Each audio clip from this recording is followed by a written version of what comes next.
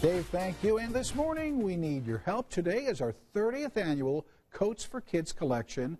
And Chuck Lofton joins us live from the Children's Museum this morning to talk more about how you can help kids in central Indiana stay warm this winter. Chuck, good morning. Hey, good morning, Bruce. And you know, Kelly was talking about all the fog, and boy, I drove through a lot of it.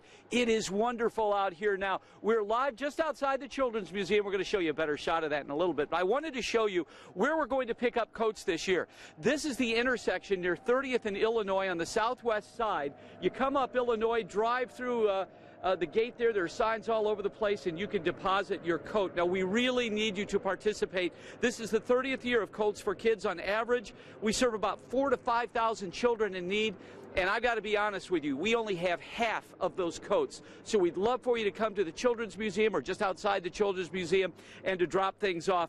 For every coat you donate, Biz Feldman and Mary Beth Rippard's going to tell us about some great a great advantage that you can get by dropping the coat off here today, right? Absolutely. For every coat you donate, you're going to get a $1 off coupon for a trip through our haunted house, Cursed Castle. And when does that start? Cursed Castle runs October 8th through the 30th, and it's an awesome haunted castle this year, and the dragon Bernadette has cursed it for 600 years.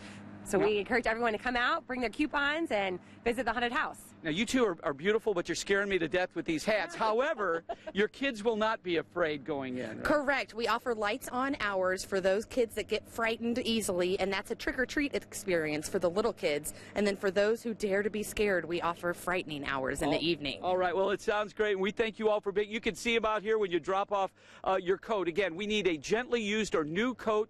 Yes, you can go to Tuckman Cleaners. We'd love for you to drop one off there, or come out here by the Children's Museum today. Angela Buckman's going to be here. John Stair is going to be here. Kelly Green's going to be here. But most importantly, Bob Gregory is going to be here, as he has for 30 years collecting your coats for kids. So you want to bring a cash donation, that's great, but we'd love a new or gently used coat. We're out here from 10 to 12, Bruce.